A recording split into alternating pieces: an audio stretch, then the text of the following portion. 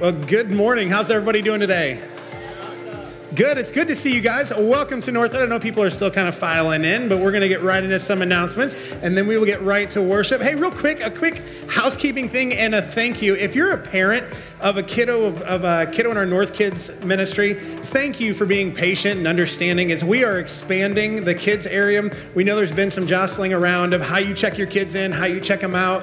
You can't use the patio, but thank you for being understanding. This is one of those things where it's going to get worse before it gets better, but when it gets better, it's going to be really, really good. And so just a reminder, the patio is inaccessible. So when you leave here, if you're going to pick up your kiddos, walk out of this room, make a right, and you'll go into our North Auditorium, and we'll have volunteers there, and they'll help you get your kiddos checked out. But again, thank you guys for being flexible and understanding. We're not sure yet time-wise of how long that patio is going to be inaccessible. There are some really exciting things happening out there. They're doing frost lines. They're taking down the canopy. But that being said, we will keep you updated to the best of our ability so that you understand the process every Sunday morning. You know what to do with your kids, what it's going to look like before service, after service. But again, thank you for being understanding and being flexible. There's just a lot going on over there, and it's going to get really, really good. We're just in the messy phase right now, so thank you guys. Again, a few quick announcements. If you have a student in our Refuge Student Ministry, that's going to be grades 6 through 12. The Refuge ski trip is coming up very quickly. It's going to be December 27th through the 29th. They're heading up to Ames, Iowa. The cost is $195 a person. They would love for your students to be a part of it. It's probably going to be like 50 or 60 degrees that day, so they may just be going down on grass, but hey, they're going to go and they're going to have fun. Again, it's going to be the 27th through the 29th. The cost is $195 per student. It's a great opportunity for your students to get together with other students in the ministry and just kind of celebrate the Christmas season, have some fun skiing. And so if you'd like to be a part of that, I'll tell you, I can get signed up in just a moment. We've had a lot of question about Christmas Eve services, the weekend of, what we're doing this Wednesday. And so I want to take a minute and just clarify a few things for you. Number one, Christmas Eve, the 24th on Friday, we will have 5 services. 1 o'clock, 2:15, 3:30, 4:45, and 6 p.m. The reason we're doing that, people are going, why are we having 5? Why can't we just do 3 like we normally do? Here's why. Christmas and Easter historically are the most well-attended services at a church. So we've got a number of people that are going to be coming in, and if you come to this service or the second service, you know it gets pretty tight, pretty packed, so add extra people. Then on top of that, because we want the Christmas season to just be really intentional and purposeful with your family, we have the kids come in and worship with us. We have an interactive service that makes it engaging for them so that they don't sit and just go, Mommy, our service done. What are we doing for lunch? We got to go. And so that being said, we won't have kids service that day. So we're going to have anywhere between 150 and 200 kids in service with us. And so when you do that and you add them to 3 already pretty packed services, it gets real uncomfortable real quick. And so we're spreading it out. We'll have 5 services. Again, 1, 2:15, 3:30, 4:45, and 6.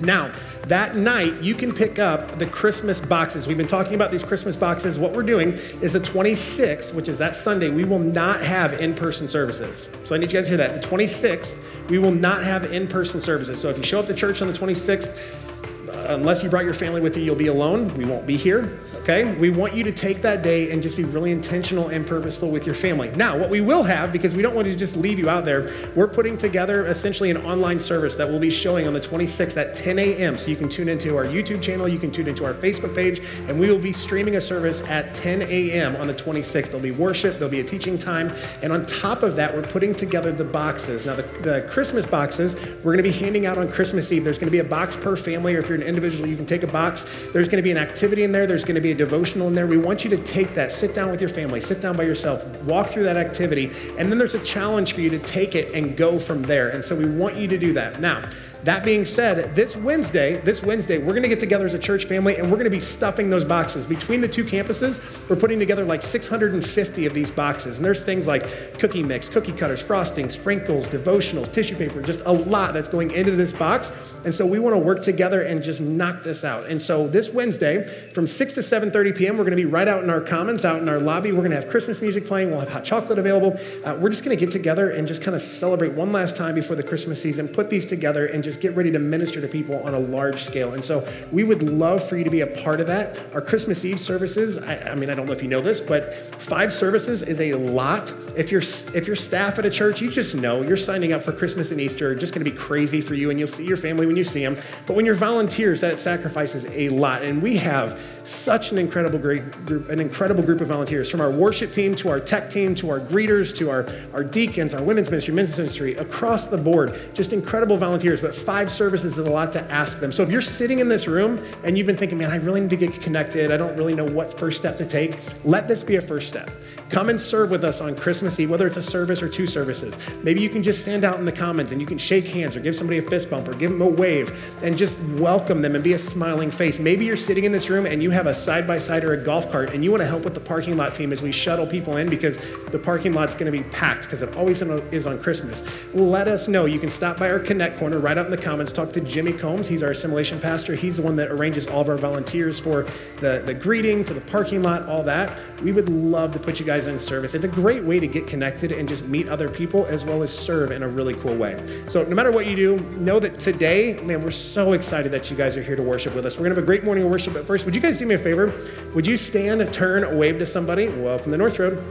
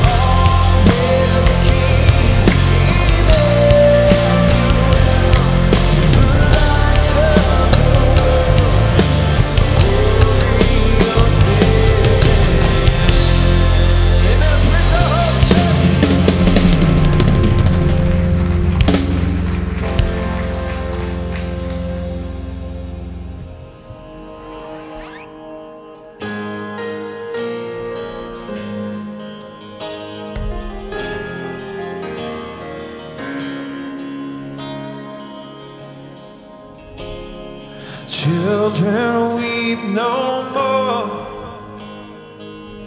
Hope is on the horizon. Weary world, behold, the promised Messiah.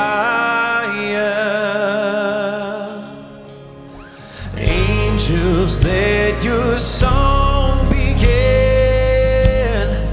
Here comes heaven. Christ is born in Bethlehem. Here comes heaven. Sin away no more. Love has broken the silence. Come, let us adore. The Savior is with us. Come on, let's join him. Angels, let your song begin. Here comes heaven. Christ is born in Bethlehem. Here comes heaven. Here comes heaven. So let's sing his praise. Now behold his glory, glory in the highest. All the earth rejoice, for Christ is born. Come on, rejoice and sing. Now behold his glory, glory in the highest. All the earth rejoice, for Christ is born.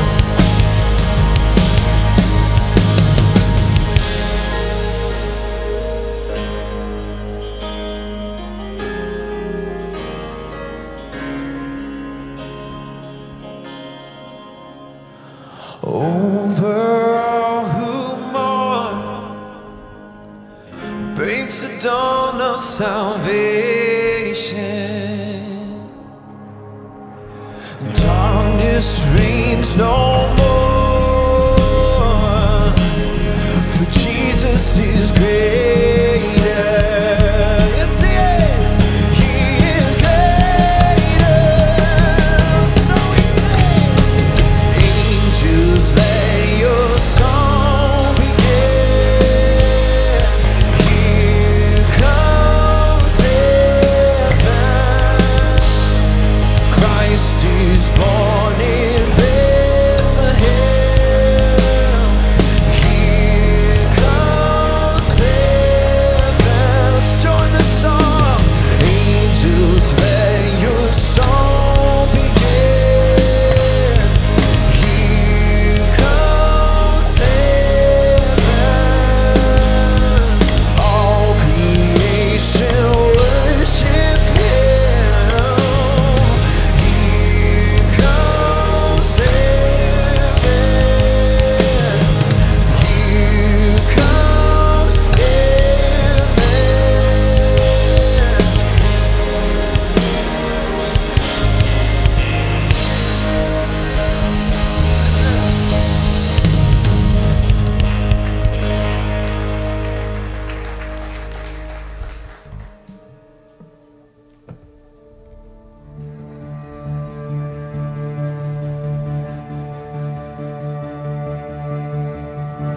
You are the Word at the beginning, one with God the Lord Most High.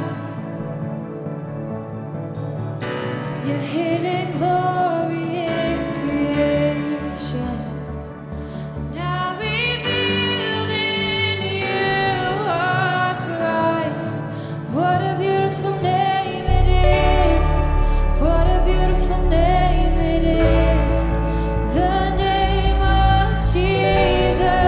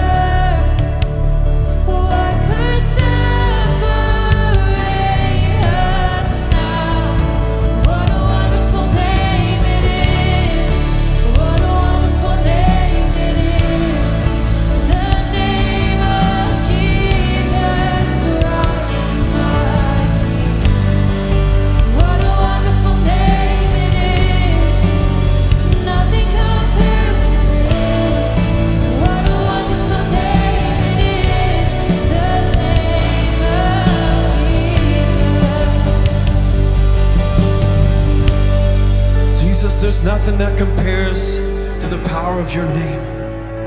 There's no one that compares to your goodness. Jesus, there's nothing else that's worth worshiping, because you came here for me, because you silenced the boast of sin and grave. Church, that's who's worth worshiping now. Come on, lift your voices. Death could not hold you. The veil tore before you. You silenced the ghost of sin and grave. The heavens are roaring, the praise of your glory. For you are raised to life again. You have no rival. You have no equal. Now and forever, God, you reign. Yours is the kingdom. Yours is the glory. Yours is the name That's why we say, praise the Father, praise the Son, praise the Spirit, three in one. God of glory, sing praise forever to the King.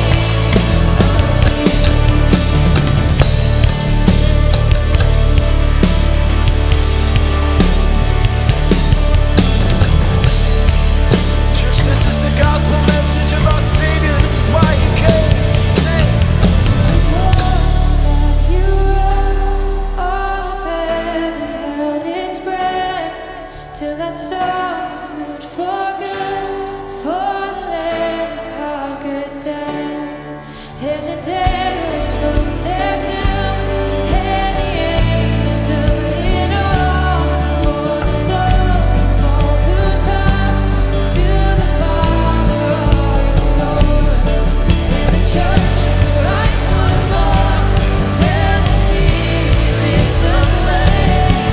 Now His gospel truth and love shall not need, shall not fade. But His blood, in His name, in His freedom I am free. For the love of Jesus Christ, who has resurrected me. So we sing praises to His name. What a powerful name it is. What a powerful name it is. Oh yeah.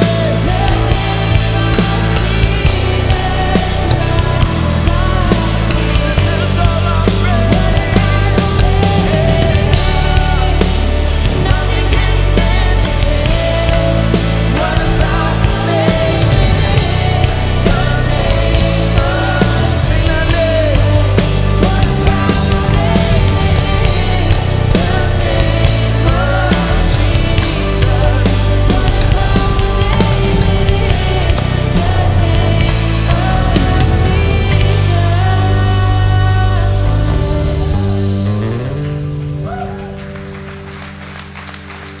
Praise forever to the King of Kings.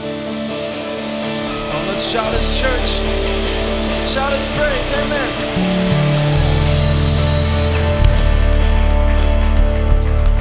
You can have a seat.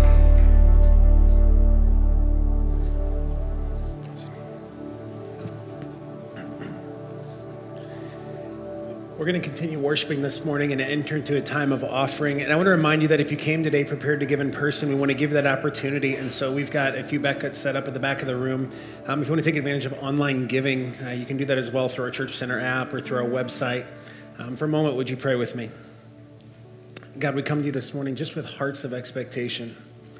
Not that we would have some sort of agenda fulfilled or that we would check some sort of box on our list, but God, that you would be worshiped this morning. God, I pray in this moment you would just allow us to be still. that you would silence the noise. Whatever baggage we walked in here with, whatever busyness we're consumed with, God, you would just silence it for a moment. You would take that baggage. God, I pray that in these next few moments, you would allow us to hear exactly what you have for us, God, that you would begin performing this incredible spiritual surgery that needs to be done, God. Though it may be painful, it's necessary. God, I pray that we would worship you. We'd fully worship you, not just in song, but in the way that we love, in the way we give, in the way that we serve. God, in the way we hear the word and let it just envelop every part of who we are and shape who we are as we go from here. God, more than anything, be worshiped this morning because you are worthy. May your name be magnified. May you be glorified. God, we worship you. God, it's in your name we pray. Amen.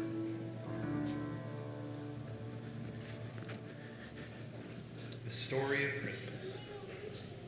No, not Ralph and the BB gun, not Walter Hobbs. You'll get that. Not angels getting wings or Hallmark rainbows. Now don't get me wrong, those are great stories. We all love a good laugh and a happy ending. But all of that just distracts and detracts and subtracts from the unlikeliest story and an unlikely ending, an unlikely cast and an unlikely beginning.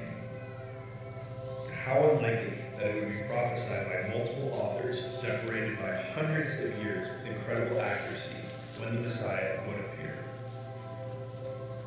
How unlikely that a virgin would conceive or that her husband-to-be would actually believe that his baby was from God. Most men would just leave him. How unlikely that a carpenter's son, not a prince or a king or a fortunate one, would be revealed by his cousin as God's own son. It's pretty unlikely, to be perfectly honest, virtually impossible if you were to ask a scientist. But it really happened 2,000 years ago. The Son of God came to rescue our souls. You may struggle to believe that it's all true, that there is a God that actually loves you. But the unlikely story of Christmas season is proof that God loves you more than the other deer on your roof. Well, good morning. It's been a while since we spoke last. How's everybody doing? Some of you are still waking up. I get it. Well, it is great to be with you guys this morning. We are continuing our walk through Unlikely, which is our Christmas series. And we've been talking about a number of things over the last several weeks. You know, we've talked about the relationship of Joseph and Mary and just kind of the cultural context of what was going on at the time. We talked about the probability. You know, we talked about numbers last week. When Greg was here, he talked about just the statistical probability of Jesus fulfilling the prophecies and just how mind-blowing that was. And today I want to talk about something that I think will hit home for a lot of us. And when you first hear it, you may go, well, what does that have to do with Christmas? Like, can't we talk about the star and the journey and the baby, which we will, you know, on Christmas Eve. But today we're going to talk about something a little different. And before we get into any of that, the reason that I'm here with you today and Matt is not, because the original plan was that Matt was going to be preaching. So they had some sort of virus that went through their house this week. Their kids had it, and then Matt got it yesterday. And so he called me late last night, and he's like, listen, I'm not going to be able to go. I need you to go. But on top of that, and we're going to pray for this in just a moment, Matt's dad is currently in the hospital. He's got congestive heart failure, and it's very, very, very touch and go. It's not looking great, but we don't know what's going to happen. But Matt got a hold of me before first service and said that they had just put his dad on a vent. And so if you know Matt and you know his dad, the relationship that they have is just, it's crazy how close they are. I mean, Matt's dad is his best friend. He's his hero. And so this is really tough on him because, of course, anytime you go through something like this, it's tough. But then he's also sick, so he can't be there in the hospital with him.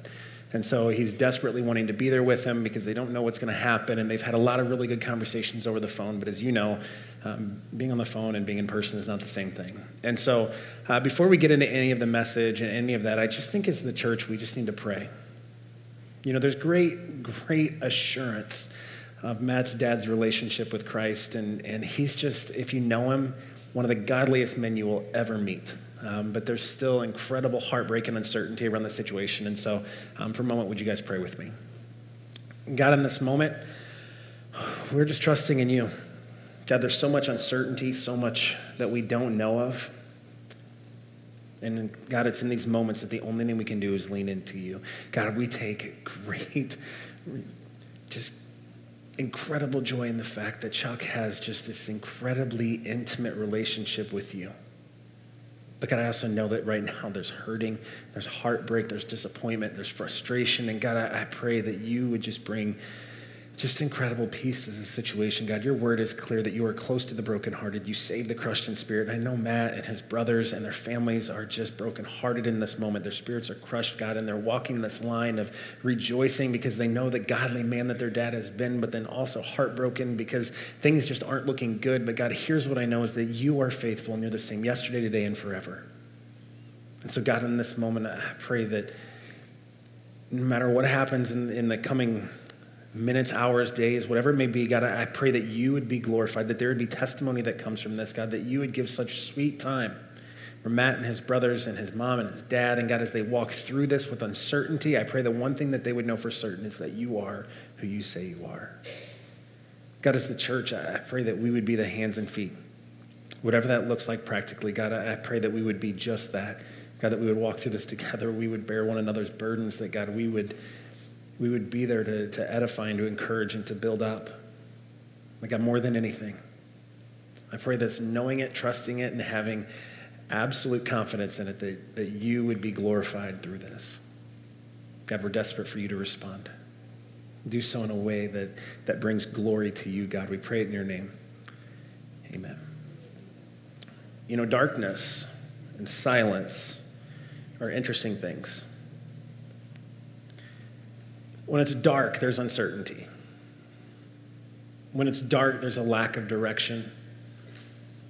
It's the unknown. It's why 1 minute during the day you can go down in your basement and you can walk upstairs perfectly fine, but the minute it gets dark outside, you sprint up the stairs like someone's chasing you. Silence, for a lot of us, is awkward. It's uncomfortable. Some of you might be wired like me. I love the silence. When you meet with enough people and you counsel with enough people, you know the healing and the transformation that happens during that silence. When someone sits and they think and they contemplate about the struggle and the things they're going through, and there's no words, and it's just silence. For others of you, you may be wired like my wife. My wife is wired the complete opposite of me. The silence is terrifying. It's awkward. It's uncomfortable. And so if there's silence, we're going to replace that silence with words or actions with something just to make it not awkward. But there's just something interesting about silence and darkness.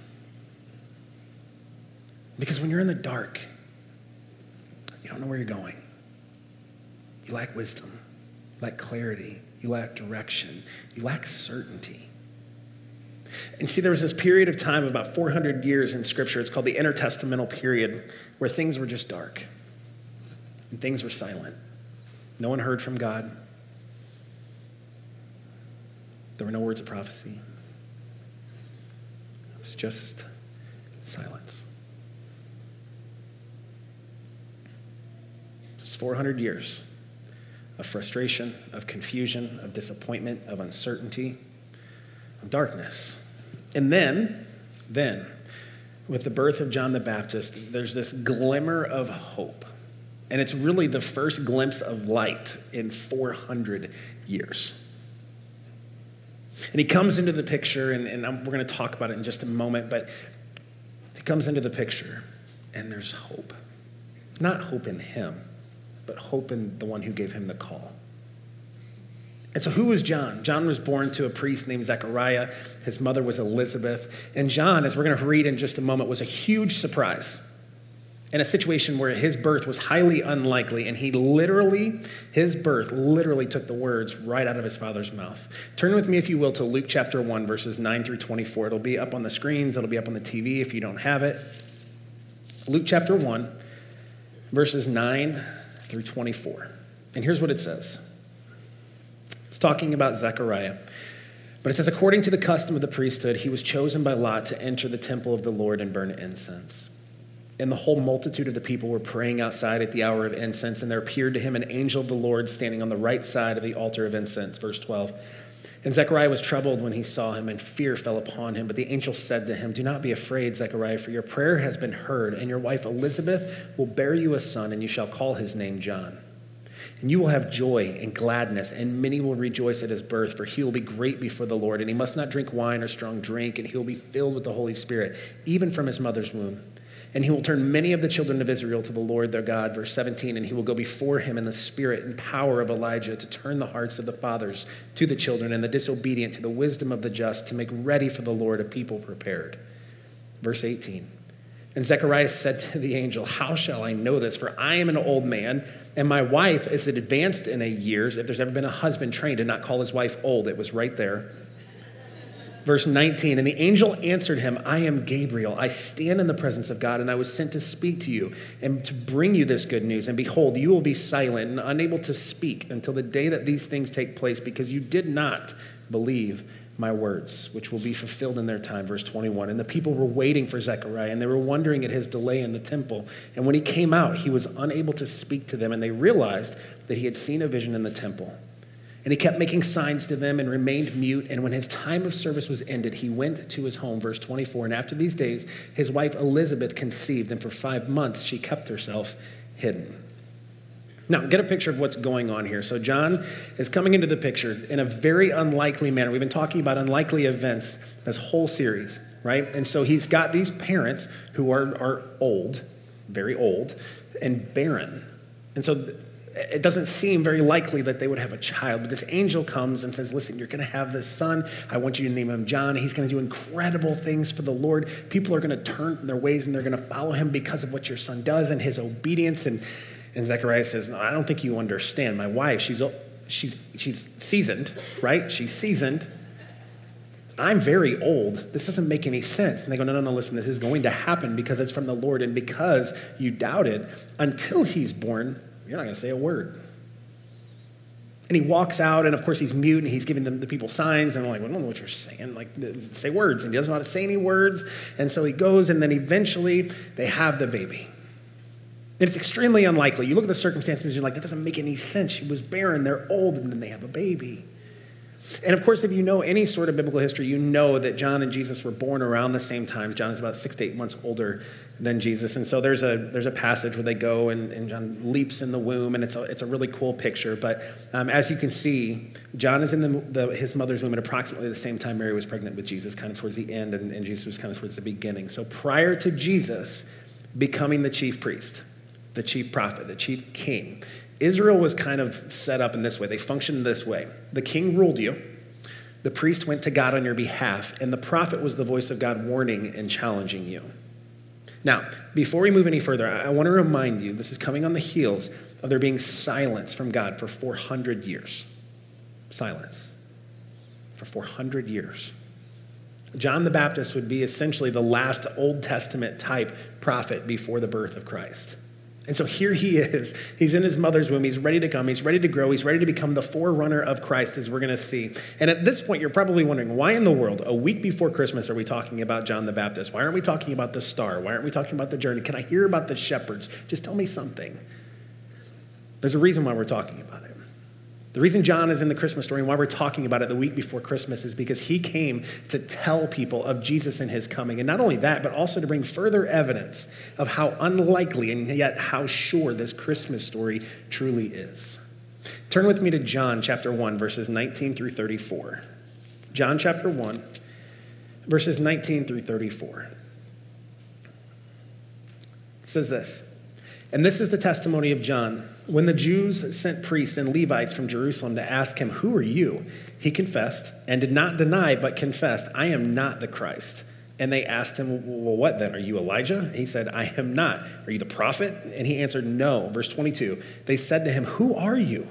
We need to give an answer to those who sent us. What do you say about yourself? He said, I am the voice of one crying out in the wilderness.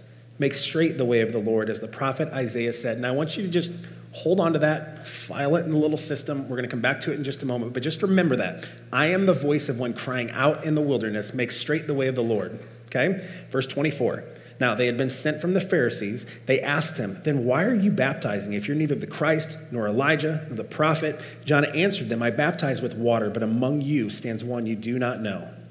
Even he who comes after me, the strap of whose sandal I am not worthy to untie. These things took place in Bethany across the Jordan where John was baptizing. Verse 29. The next day he saw Jesus coming toward him and said, behold, the Lamb of God who takes away the sin of the world. This is he of whom I said, after me comes a man who ranks before me because he was before me. I myself did not know him, but for this purpose I came baptizing with water that he might be revealed to Israel. Verse 32. And John bore witness. I saw the Spirit descend from heaven like a dove, and it remained on him. I myself did not know him, but he who sent me to baptize with water said to me, he on whom you see the Spirit descend and remain, this is he who baptizes with the Holy Spirit. And I have seen and have borne witness that this is the Son of God. Now, let's go back so that we kind of understand and get a holistic picture of what's happening here. Okay, so John is doing these works. At this point, he's grown up. He's starting to do incredible things for God, and people are coming to him going, listen, there's been 400 years of silence, and this guy's coming. He's talking about God. He's doing these incredible things. He's baptizing people. Like, you're the guy. You've got to be the guy. Are you the guy? Are you the Christ? He's like, no, that's not me. That's not me. Well, are you Elijah? Because, you're doing some crazy things. No, that's not me. Well, are you the prophet? No, that's not me. And so he turns and he looks, and here comes Jesus walking down, and he goes, okay, listen, you're looking for the guy. That's the guy. He's the reason I'm here. Everything I'm doing is because of him. He's the guy you're looking for. He's the one. And it's interesting because just as we talked about, or we will talk about at Christmas Eve, when we talk about, that's when we'll talk about Jesus being born in the manger and the trough and all these things. Jesus came in such an unlikely manner, right? Born with no fanfare, with no pomp, with no circumstance, completely countercultural to what people expected the Messiah to look like. And John, similarly, on the surface, looked to be the furthest thing from the forerunner for the Messiah. Turn with me, if you will, to Matthew chapter 3, verse 4. And as you're turning there, I think Scripture is interesting. It's very interesting. And I think there are times when we read something and we just gloss over it, right? And we don't really think about just how some of it just rests, right? There's just some things you read and you go, that's just like that seems odd. Not odd like it didn't happen, but odd like that's a little bit weird. Matthew chapter 3, verse 4. Now John wore a garment of camel's hair and a leather belt around his waist. Not weird. Typical prophet wear the same thing, right? Camel's hair, a leather belt around his waist. Then it gets a little bit odd. And his food was locusts and wild honey. Like not meat, not vegetables, just some locusts and wild honey. I want you to get the picture, okay? When I start saying these things, you're going to know what we're talking about. So this is a man who lives in the woods, okay? He's wearing camel's hair. He's got a leather belt around his waist. He eats locusts, eats honey. He essentially went off the grid before going off the grid was cool. You know what I mean? And so you see this guy and you go, this guy, he's nothing. He's a nobody. But in reality, he's the forerunner for Christ, right? He's the one that's going to tell people. He's the one that's bringing a voice to the silence. And so he's this really unlikely man who had a really unlikely birth to tell about another unlikely man who had an unlikely birth. And so I don't want you to miss this, okay? I don't want you to miss what God is doing through him.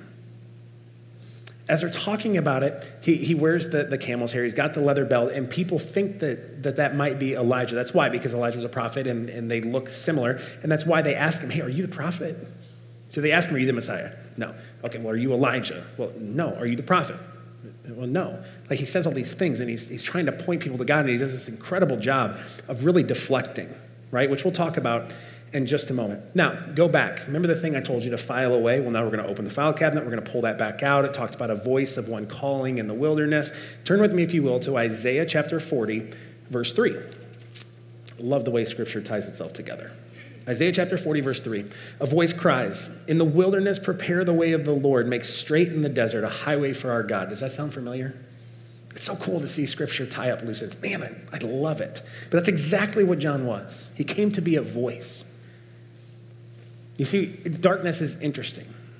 In darkness, there's desperation. In darkness, there's desolation. In darkness, there's isolation. And John came as this incredible voice for the one who brings completion and perfection and light to the darkness. One of the most amazing statements that I think that John makes, and he makes so many incredible statements throughout Scripture, one of the most amazing statements that he makes is in Luke chapter 3, verses 15 and 16. Luke chapter 3. Verses 15 and 16. As the people were in expectation, all were questioning in their hearts concerning John, whether he might be the Christ. John answered them all, saying, I baptize you with water, but he who is mightier than I is coming, the strap of whose sandals I am not worthy to untie. He will baptize you with the Holy Spirit and fire. So I want to explain what's going on here. So there's people standing around, they're seeing what's happening. Again, they're asking the question, like, he's got to be the Christ. Like, he's doing these things. We haven't heard from God in 400 years. Like, this has got to be the guy. And he says, no, I don't think you understand. The guy that's coming, I'm not even worthy to untie his sandals. Now, don't miss the context of what he's talking about here. This isn't like today where if you're going to go somewhere, you just pull up your Uber app and you're like, listen, I need to get an Uber. The guy comes, you're like, are you Mark? He's like, yeah, well, I'm John. I think you're my guy. And then we go and we drive. No, this is, you're walking down just dusty, dirty roads. If there's horses or camels or donkeys, you know, they leave stuff behind in the road. They don't go to the side. There's no scoopers. They just leave it in the road. So they're walking through it. So feet get dirty. They wear sandals. They walk everywhere. It's why washing feet was a thing culturally. Today, it doesn't make sense, right? I still think the symbolism is incredible when people do that. But I think back then, the cultural context made sense where people were washing feet. And so in that day, what would happen was if there's a master who had a slave, he'd been walking all day, his feet are disgusting, they're dirty. He comes to a place where he's got to go inside. And so the slave would get down on the ground, unstrap the sandals, wash the feet, and he would walk in. And so what John is saying is, listen, you guys are asking me if I'm the Messiah. You're asking me if I'm the prophet. You're asking me if I'm Elijah. I'm none of those things. I'm not even worthy to be called a slave in the context of Christ. And I just think it's incredible because it's so countercultural to how we live, right? We live, I like to call it the Uncle Rico culture. But raise your hand if you've seen Napoleon Dynamite. Oh, I'm so proud of you, North Road. Uncle Rico, right? Bet you I can throw this football over that mountain range, right? Coach would have put me in the fourth quarter. We'd have won state championship, no doubt in my mind, right? We live in a one-upper society. But some of you may be sitting in this room and you have people in your life that the minute I say one-upper, you go, oh, I know the guy. I go up to the guy and I say, listen, I can't believe it. My kid, we switched schools and she finally got her first B. And he's like, I know what you mean. My kid's been getting straight A's since kindergarten. Right? Oh man, we bought this new house. Like it just fits our family so perfect. We've been grinding. We finally, I said, I know what you mean. My house, it's small, it's modest, it's 5,000 square feet. We were going to downsize, but why would we do that? Right? The guy that just, the one-upper. That's the society we live in because we live in this perpetual cycle of just puffing out our chest and going, listen, I'm not just going to keep up with the Joneses. I'm going to blow past them. Right? And John was like the antithesis of this. Now, I'm going to say some things here. And because it's Christmas season, this is going to strike a chord with some people. And this is not a personal attack because let me preface it by saying this. The first thing I'm going to say, our Grammy does this, and she does it because she wants to keep people updated about how many grandkids she has, great-grandkids, how things are going. But these are things we do, right? These are things we do, and we do them, and it ends up puffing chest. This is not a personal attack. Please don't send me emails or write letters. Number one, we send brag letters at Christmas. Ooh, that one struck a chord. Right? We say, hey, here's what's going on. Look at this, look at this, look at this. We share sports stories. Man, listen, our team, we were pretty good. Like I hit like 300. It was great. Oh, I know what you mean. We won state and then I went to college. I played some semi-pro ball, but it was no big deal, right? Everybody does that, right? We share fishing stories. Why do you think we hold the fish a little bit closer to the camera? Why is it every time we tell the story, the fight got a little bit harder and the fish got a little bit bigger, right? We share job stories. Oh man, I got this raise. It's like, I know what you mean. They just made me VP. Right? Turn on any football game, right? Turn on any NFL game. And what do they say at the end of the game? They're like, man, first and foremost, glory to God. Listen, it's been a grind. I've been working so hard, but I feel like I finally got my dues. And we go, man, glory to God. But listen, it's been a grind. I've been working so hard, and I feel like I finally got what I deserved. And it's like this flippant glory thing, right? Why? Because we've got this desire to puff out our chest. Listen, I get it. I've got 2 older brothers, which means I just have this incessant desire to be right? It's just, if you're the youngest of multiples, you know what I'm talking about, because most of the time you are right? But I say it because I'm up here and they're not. Listen, I am very much a facts guy, right? If you've ever gotten into any sort of debate or argument with me, you know that I just immediately go to facts. Why? Because facts are black and white. You can't argue facts, right? When you have facts, there's truth, right? So in me, there's a desire to subconsciously puff out my chest because I need to be right? John had none of that. None of it. Think about it. For 400 years, there's been silence. He's the first person to come and say, hey, by the way, got this message from God. Look at all these amazing things that are happening. And he has this opportunity because people are asking him. They're like, man, you're the Messiah, right? You're the Christ. You're Elijah. You're the prophet. And he's like, no. And he's got this opportunity to go, maybe they're right. Like, I'm pretty cool. I'm a big deal. Right? Because we get this opportunity to do it and we go, listen, yeah, you're right. God, and we do it under this, guys. God's just empowered me to do incredible things. I don't know. Glory to God. And you laugh. Listen, even as pastors, we do it. We get in a group with other pastors and we start talking about our church and how things are going. We go, and one guy goes, yeah, our church, we're running like 1,000. It's been crazy, the growth. I'm like, yeah, any Sunday we've got like anywhere from 700 to 1,500 people. I don't know. It's a thing. Church is going good. Why? Because we've got this just incredible, insatiable desire to be enough. And John understood that being enough meant following Christ. Nothing more. Nothing more. He understood that not only was he beneath it, he was further beneath him than a slave and said, I'm not even worthy to untie his sandals. All these things you see me doing, it's not me, it's God. I only do it because he's enabled me to. He does it despite me standing in the way. It's the same humility that he echoes in John chapter 3, and one of probably my top 3 favorite verses in all of Scripture. John chapter 3, verses 27 through 30. And it says this. Well, let me give you the context first. Jesus and the disciples are in Judea. There are people getting baptized left and right. And so there's this conversation that pops up, and they're talking about the idea of purification and what it takes to be purified and all these things. And these people see people going to Jesus. And for 400 years, there was silence. And they see John baptizing. They see the work that's being done. And then they go, well, wait a minute. Why are they going to that guy instead of you? Like, you're the guy, right? Like, you're the guy. Why are they going to him? And then we get to verse 27. John answered, a person cannot receive even one thing unless it is given him from heaven. You yourselves bear me witness that I told you, I don't know why we're having this conversation. I said, I am not the Christ, but I have been sent before him. The one who has the bride is the bridegroom. The friend of the bridegroom who stands and hears him rejoices greatly at the bridegroom's voice. Therefore, this joy of mine is now complete. Before we get to 30, I don't want you to miss what he just said. Keep in mind, 400 years of silence. He comes, unlikely birth, unlikely life, is a voice to 400 years of silence, does amazing things, incredible things. People are getting baptized left and right. People are asking him, are you the Messiah? Are you the prophet? Are you Elijah? Right? And this is what he says. Until this moment, when Christ began his work, my joy has not been complete. Therefore, this joy of mine is now complete. Not because of accolades, not because of things I've done, but because God is present. My joy is only complete when God is present. The world will leave you empty and void. Accolades will leave you empty and void. Accomplishments will leave you empty and void apart from Christ. And then he says, John 3:30, which I think needs to be a mantra for every one of us who follows Christ. He says, he must increase, but I must decrease. After everything, 400 years of silence, being a voice, baptizing people, spreading the word, he says, I don't need to be any of this. I have to decrease.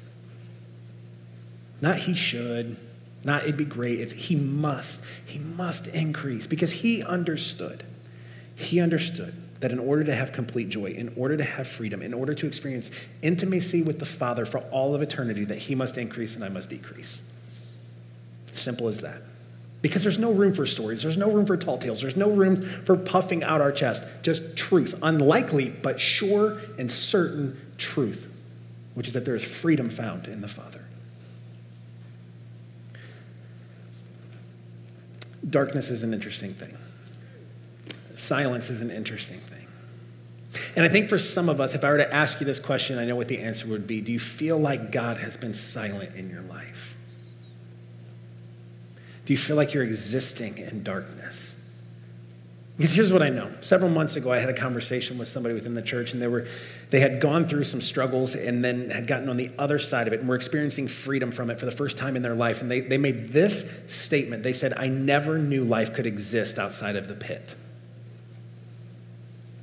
Because I think for some of us, we live in the darkness for so long, whether it's because of our own choices, whether it's because somebody chose to do something to us, whether it's because of how we were raised, we just think that this is all it is. And I can't exist outside of the pit. The darkness is where I reside. That's the furthest thing from the truth. Scripture is abundantly clear that in him there is no darkness. He is light.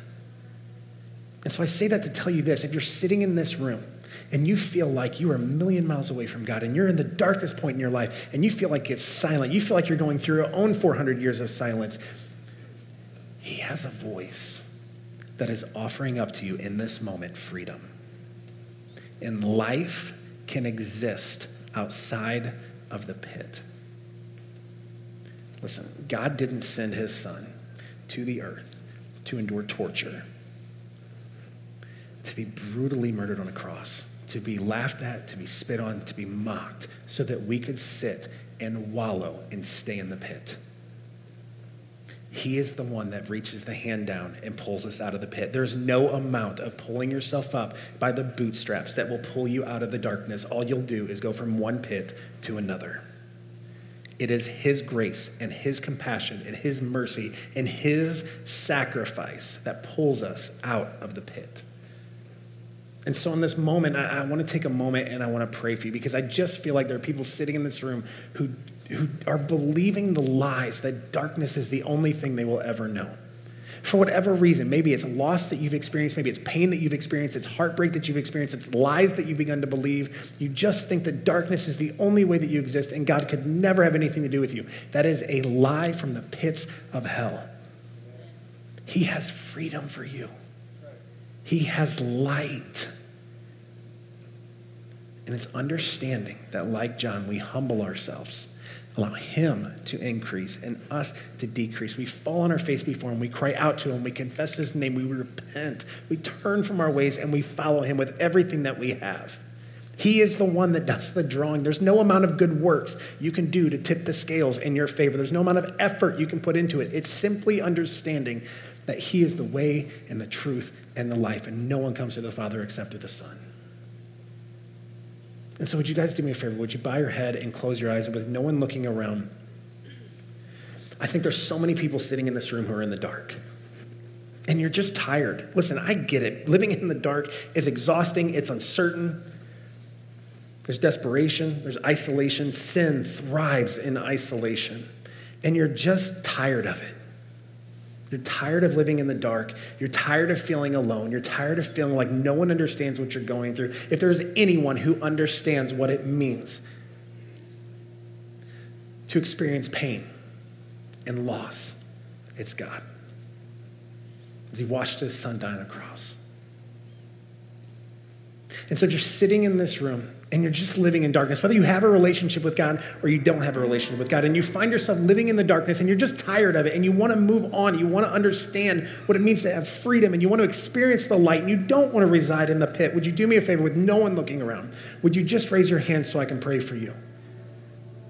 There are hands all over the room. I think even in this moment, there are people who are sitting in the dark and even right now are believing the lie that they can exist outside of the pit. You can exist outside of the pit. God designed you to reside outside of the dark and in the light. You can't be a light of the world if you're sitting in darkness. There's freedom that can only be found in him.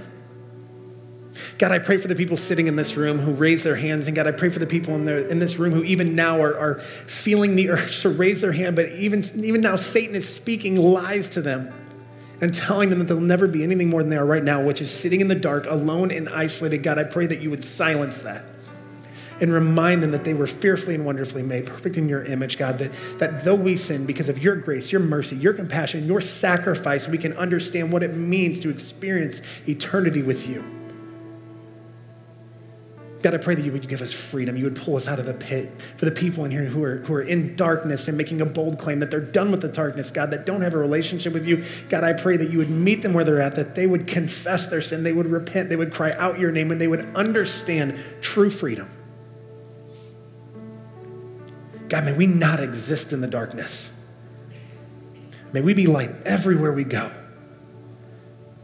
And God, more than anything, may we be a church full of people who freely admit that it is imperative, it is essential, it is vital to our life that we decrease and you increase.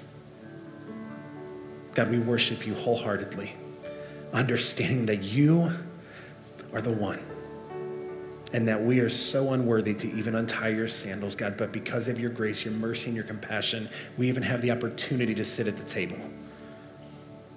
And God, for that, we're grateful. Be worshiped, God, I pray in your name. Amen. Let's stand.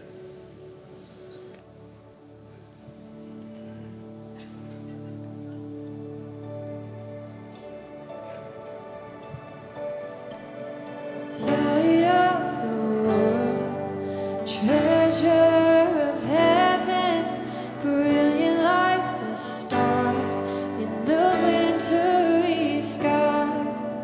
Joy of the Father, reach through the darkness, shine across the earth, send the shadows to fly.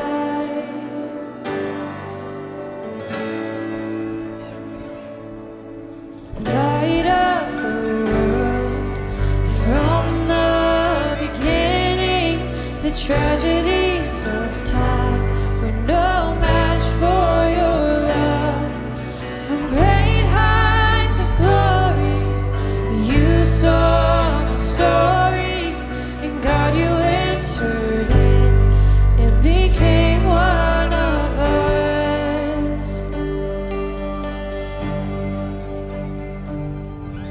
Sing hallelujah, sing hallelujah, sing hallelujah for the things he has done.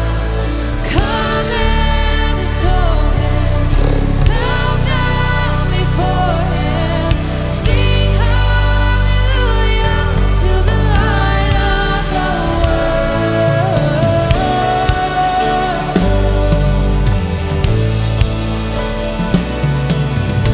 Light of the world, crowned in a manger, bore forth the cross to suffer, to save. High King of heaven, death is the poorer.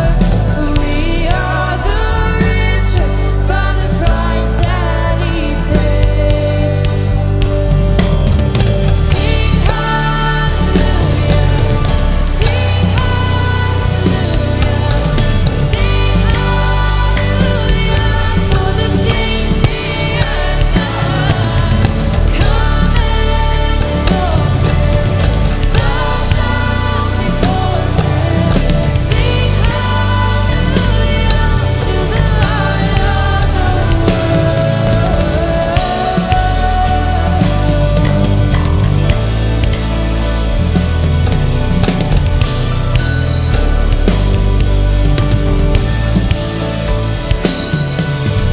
Light of the world, soon will be coming with fire in his eyes. He will ransom his own. Through clouds he will lead us straight into glory, and there he shall reign forevermore. Oh, forevermore. Sing hallelujah, sing hallelujah, sing hallelujah for the things he has done. Come and adore him, bow down before him. Sing hallelujah to the light of the world.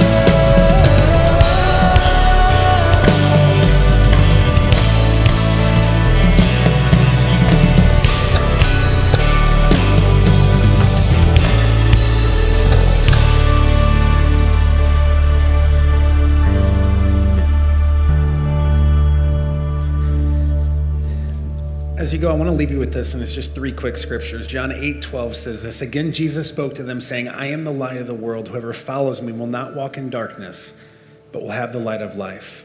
John 1:5, the light shines in the darkness, and the darkness has not overcome it. And Ephesians 5:8, which I think is a call and a charge to every one of us as we go from this place.